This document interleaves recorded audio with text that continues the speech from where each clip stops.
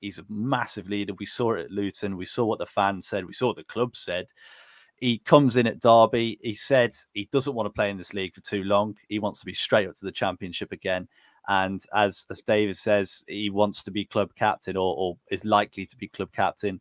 Can you see both of those things happening? 100%. He was very much involved in the Luton promotions. He was their leader when they needed him. We've lost our captain in Curtis Davis, so he'd be the ready-made replacement, I think. Spoken like a true leader.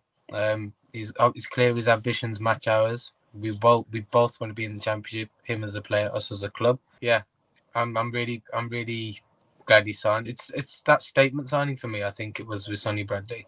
I think that was the signing that everyone's going to think, yeah, we've got a real good chance of getting, hopefully top 2, if not the league title itself.